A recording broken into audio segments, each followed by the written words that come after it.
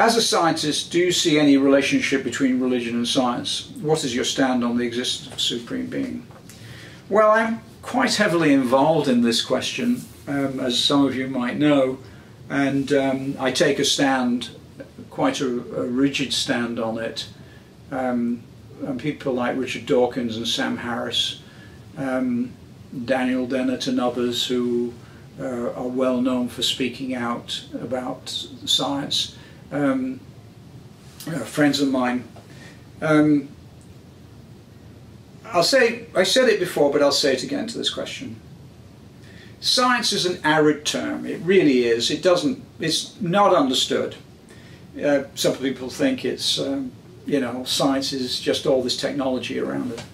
But no, it's something much deeper than that. Science and scientific thinking, the scientific method, is for me the only philosophical construct that the human race has developed to determine what is reliably true. And what can be true and what is patently cannot be true. And it depends on evidence, it depends on questioning and doubting. Now religion depends on just the opposite. It depends on no doubt, and it depends on belief. And in fact, Abelard said, very famous religious philosopher, by doubting we come to question, and by questioning we arrive at truth. Now, as everything that we do in science depends on evidence, what does it mean? It means, well, for instance, I have a 4 out of 5 rule, which is if you have a theory, and by that some people say a hypothesis, about something, then you make an observation.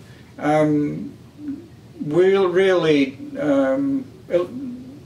think of 3 or 4 or 5 other questions that need to be answered to ensure that your hypothesis is correct. If 4 out of 5 of your experiments work, then you're almost, and I say almost certainly right.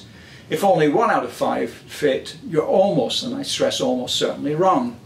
And that was the case for C60. Basically, we did several experiments after we conjectured that it was a soccer ball, and 4 out of 5, or almost 5 out of 5, all fitted. For instance, 70 had to be the second magic number, which it was.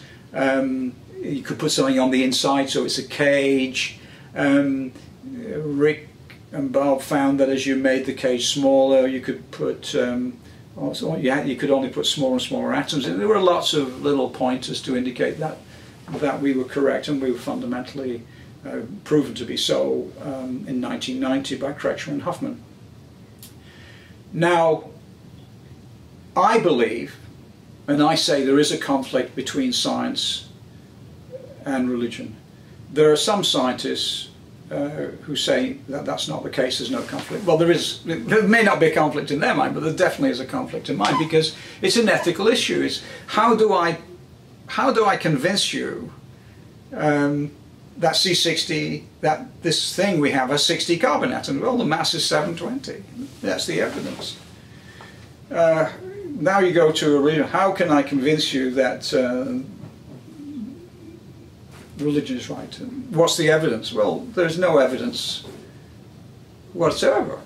And what's more, which God are we talking about? Are you talking of the God of the Hindus, or the gods of the Shintos in Japan, or the God of, or the supreme being of the Seminoles, or the rain serpent, or the great spirit of the Aborigines of Australia, or the gods of the Aztecs, or the numerous other mystical gods of the Greeks?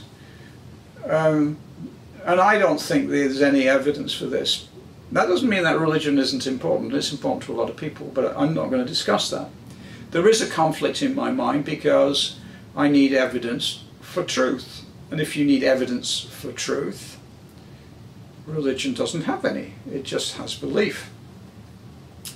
Now you could say, I say I'm an atheist, and then some people say, well, you can't be an atheist, you're a scientist, you have to be an agnostic. Well, okay, but what are you agnostic about? I mean, you know, okay, so I say, okay, I'm an agnostic, and what does that mean? It means that you can't prove, there's no proof that there isn't a God. Well, all right, fair enough, but what do you mean by God? What is this concept of the God that you're talking about? And I can't think of, no one's ever come up to me and given me a concept of a God to be agnostic about. So if you say you're agnostic, well, what are you agnostic about? And then the whole thing falls into things that don't make sense. It just doesn't make sense to me.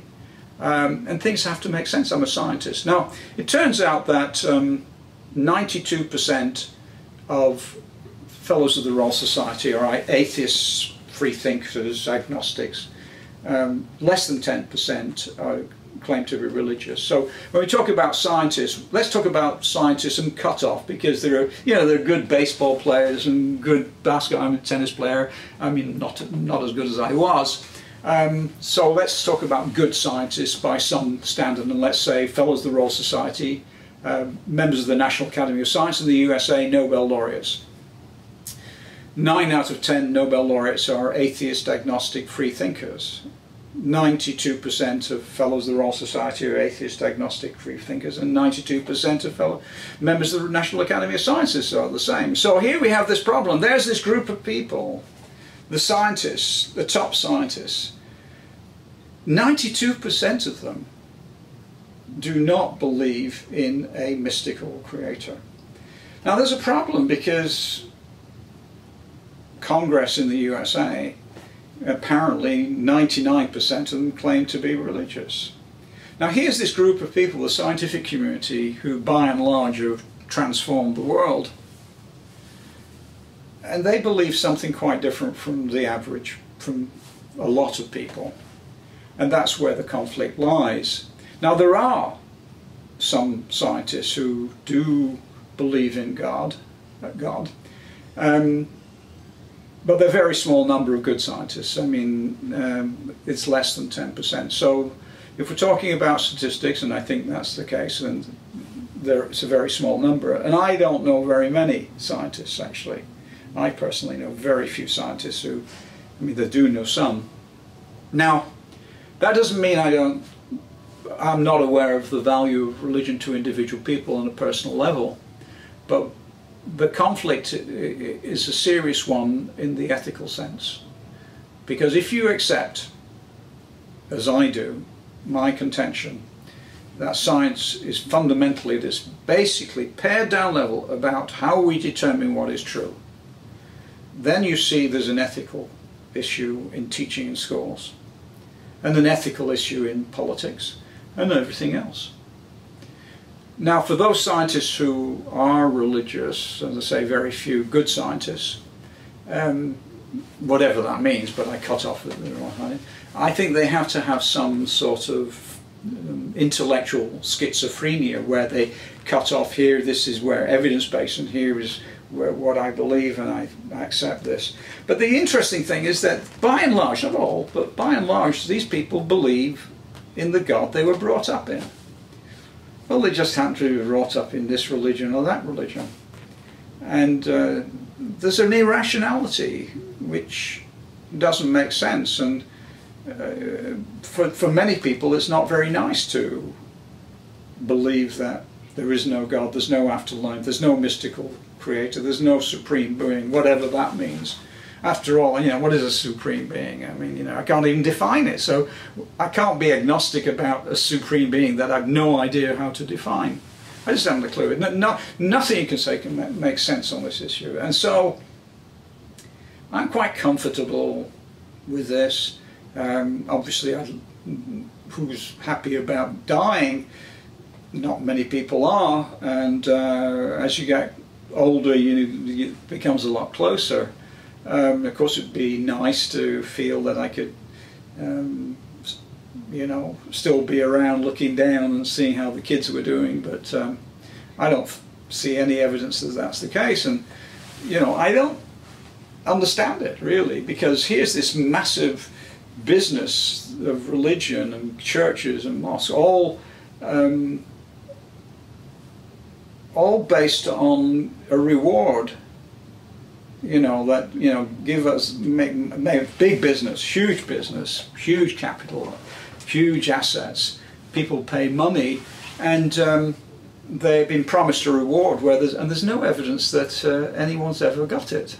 I mean, I sometimes say, you know, I visited Bernie Madoff in you know, no, I didn't really, but I went to see Bernie, and I asked him, you know, what did you do wrong? And Bernie said, you know, Harry, I was stupid. I promised payback in this life,